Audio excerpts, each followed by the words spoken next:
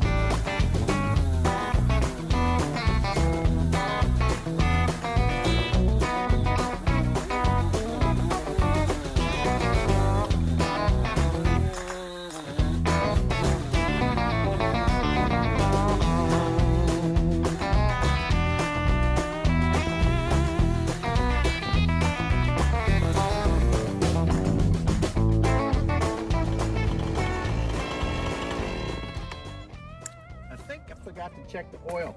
Oh no. Yeah. Yep. Because that chain was sharp. If you look at the chain, looks like it got hot and loosened up. Yep, looks like it got hot. It stretched out, loosened up. That chain is hot. So I forgot to check the oil. Bad move on my part.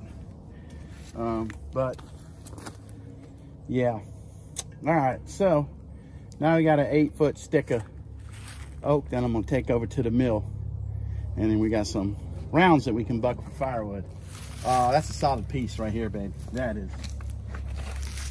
good piece of oak. It looks right like there. You really straightened it out too. Yeah. So we got rid of the curves in it, and so it shouldn't end up with a lot of waste. We'll end up with no waste because the flitches that you cut off of it, the bark area, will come in here and we'll cut about 1 inch down on all 4 sides and then stack it. And the top pieces that we cut off of here will also be part of the firewood stack. So, because it's oak, if it was pine, I probably wouldn't do that. We'll find something else to do with it. Chip it or hang it on something that's siding from outside.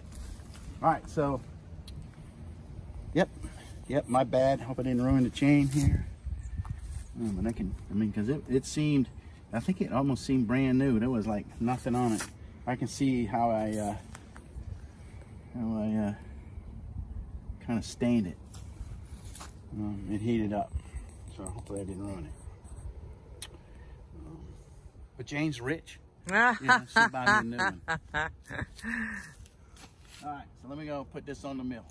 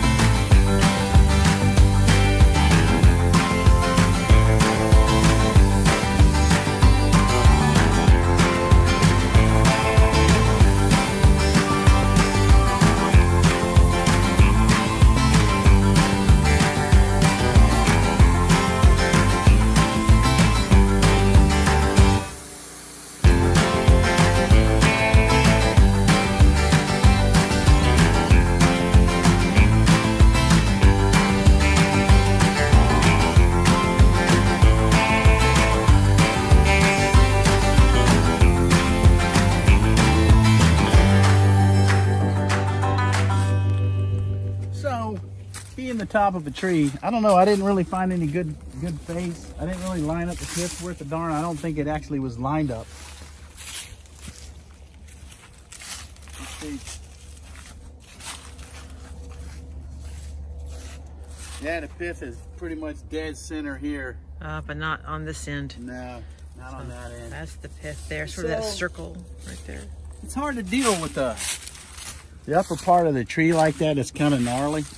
But if nothing else, I can generally mill it down with some 4x4s or something to use as blocking material. And maybe I can get some good oak pieces to use around the farm. So I didn't want to turn the whole thing into firewood. Our firewood stores are relatively full at the moment, and we don't sell it, so that'd be too much like work. So anyway, so that's it for that stick.